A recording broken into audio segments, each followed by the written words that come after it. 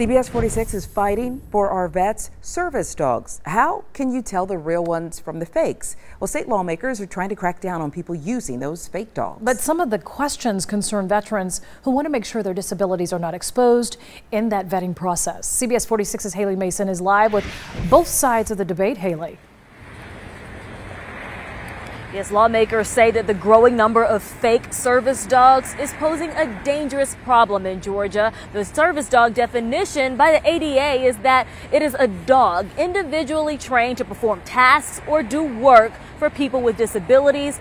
But so far, that law needs to be tightened in Georgia, lawmakers say. She's been assigned to a person already. Blake Rashad has trained service dogs for decades and has traveled all over the country to do it. He says he's following Georgia's upcoming service dog legislation, hoping it cracks down on fake dogs. Fake dogs are a issue, and I see them out there all the time.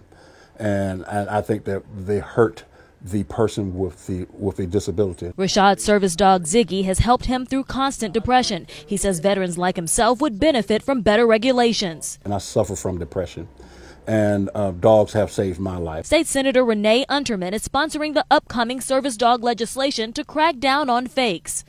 A bipartisan Senate study committee just wrapped its last meeting and is now finalizing its list of recommendations to tighten regulations on service dogs in Georgia. And there's a lot of fraud that's going on, and that's what we're trying to protect, people who truly have disabilities. The committee first wants to get Georgia's definition of a service animal in line with the ADA's and possibly criminalize fraudulent claims of service animals.